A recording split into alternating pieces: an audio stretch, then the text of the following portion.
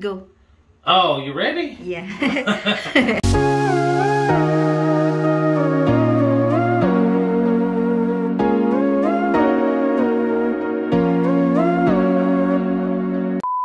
Hello guys, we're here once again. We got a leaky faucet here in the bathtub. This is the same bathtub that we fixed before with the shower head and the drain tub. So here we got a leaky faucet right here. Usually it fills up this bucket overnight or during the day. So what we're doing, I looked on the internet and I was just trying to figure out what could possibly be the problem to that. And from what I understand, it could possibly be the temperature cartridge.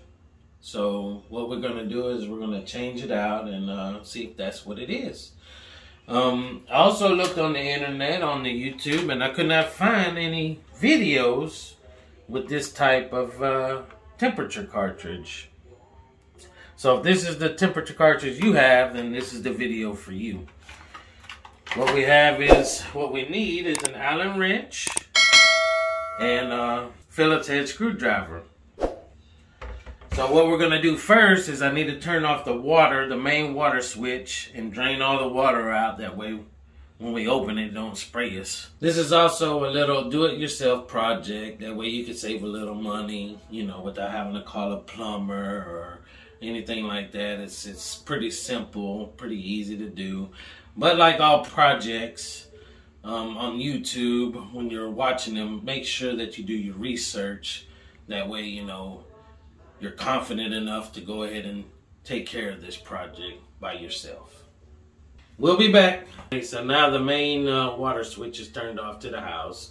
So all the water's turned off. So now we can start working on getting this temperature cartridge changed out.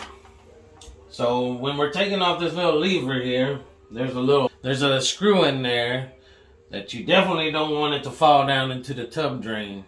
So you can either put a towel down, or in my case, I'm just gonna close the tub drain.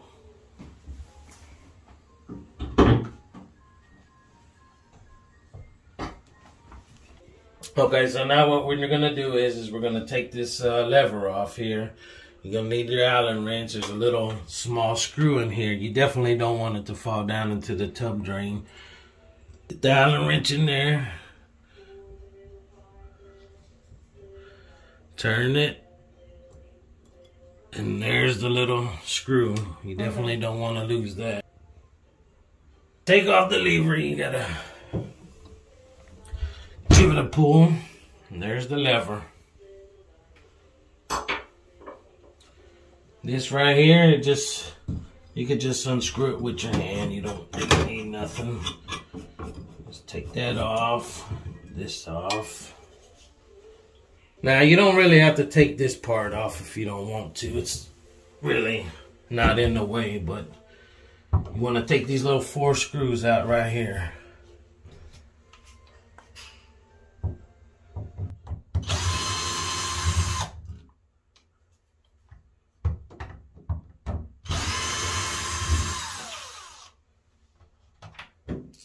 And this just comes right out. That's your old temperature gauge here. Okay, so now that we've got this piece off right here, we're gonna go ahead and take the old piece that's in behind it. It's called a pressure balancing cartridge. And all you have to do is just take your pliers or your needle nose and just go ahead and grip it and pull it right. And it just slides right out right here, just like this. So this is the old piece right here. It looks like maybe some of the pieces are messed up on it. That's probably why it's making it leak. So when you install the new one, you will probably want to get inside there and kind of wring it out, get all the little dirt and stuff like that. Maybe use a flathead screwdriver and kind of scrape it and get all the loose stuff out of there. That way when you put the new one in there, the gaskets will fit right in there and make a seal. So all you have to do is, like I said, is just slide this back inside there, and that's it. And make sure that these are lined up on the grooves back there. So that's the new one right there. It's already in place. So all you have to do is just go ahead and put this back in there. And you want to make sure when you're putting it back in there that this is going down. And this goes right back on there. I put the screws in here. That way when you line it back in there, it's pretty easy to line them back up with the holes here.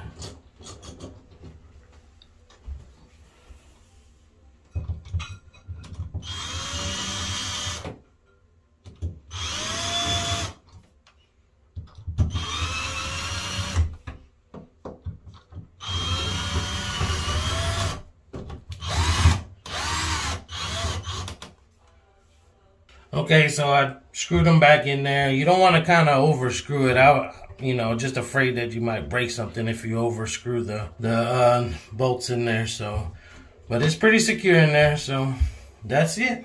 Okay, so now we're putting this back on. Line it up. This little deal just screws back on there.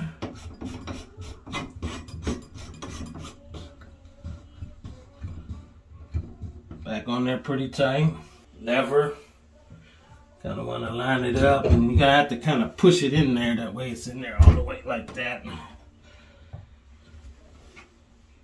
And don't forget your little screw here that goes inside.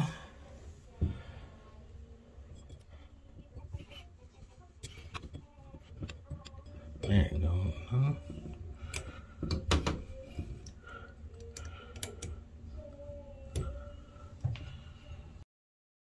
Okay, that's it. Now we're going to turn back on the water line and check and see if it's any leaks. But hopefully it fixes the leaks. And it was also hard. It took a long time for it to get hot. So maybe that was another one of the problems with that gauge that we just fixed. So going to turn back on the water line. We'll wait about 15 minutes.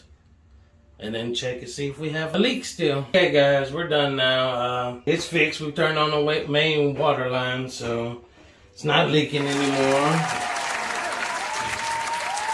And there you go.